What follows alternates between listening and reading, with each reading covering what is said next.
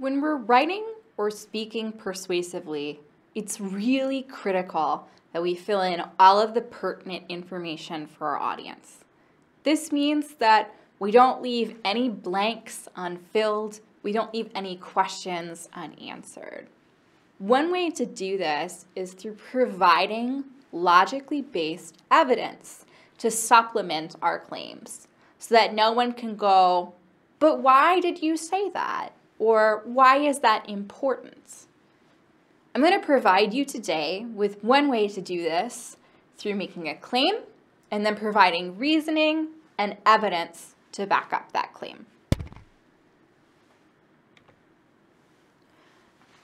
So you may have learned before that in order to give good feedback to a coworker or to a classmate, you have to take 3 steps: describe, evaluate, and suggest.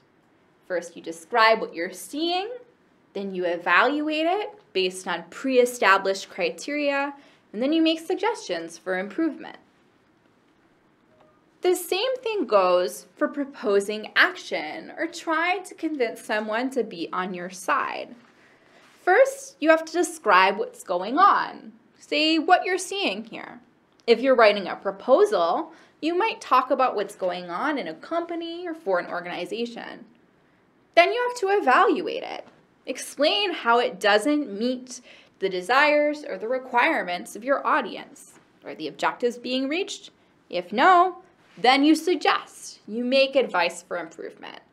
How are we as a team or as an organization or as a company well situated to make conditions into desired ones? Now, when you're proposing this action, you're going to need evidence to back it up. Logos is king in our Western persuasive rhetorical world.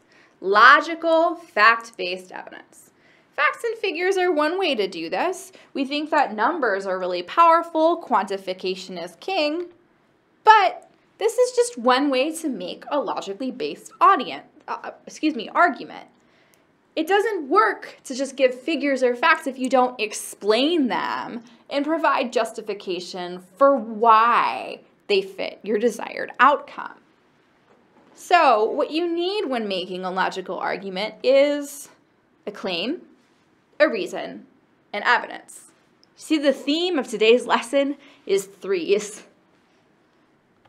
So what does it mean to make a claim and then back it up with reasoning and evidence? Well, first, I have an example that seems a little funny, but it's really good at illustrating why this framework is so powerful. A claim is a statement you believe to be true and you can justify. For example, I think that dogs are better than cats. Sorry, cat lovers. I like cats too, but I just like dogs more.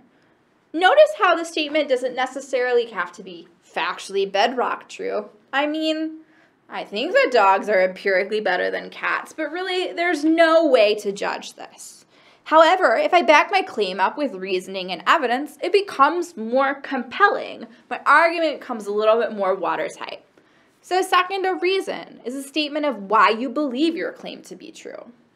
Well, I think that dogs are better than cats because dogs are social and cats are sociopaths.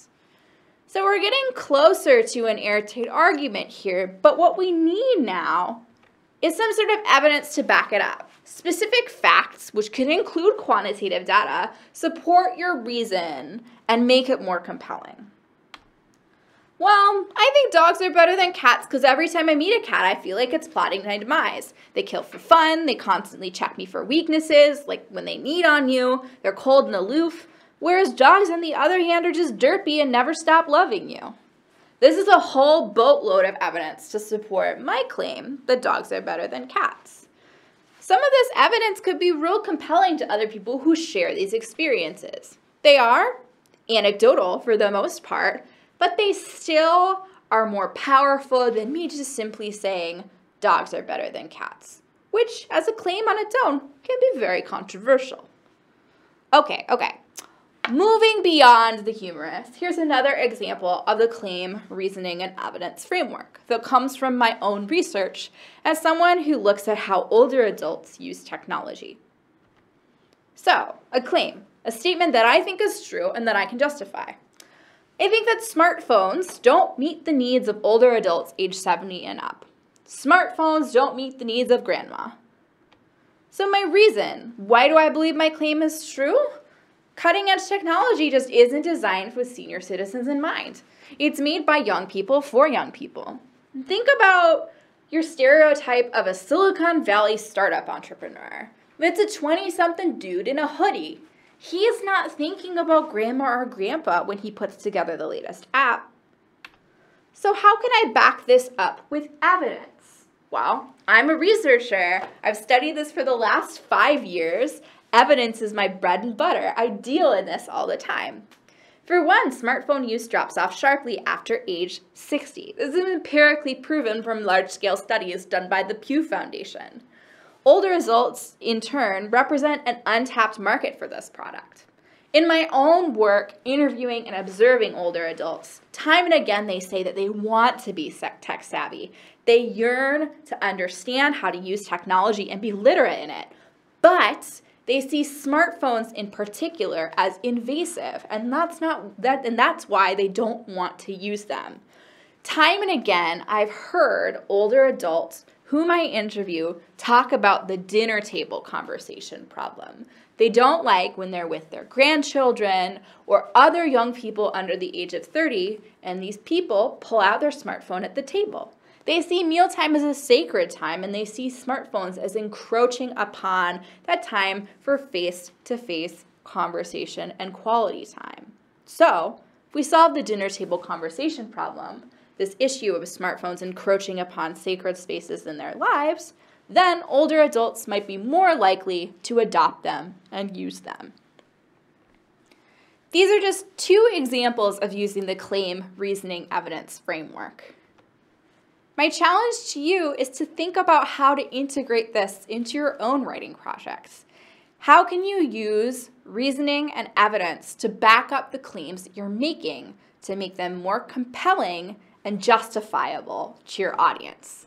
Good luck and happy writing!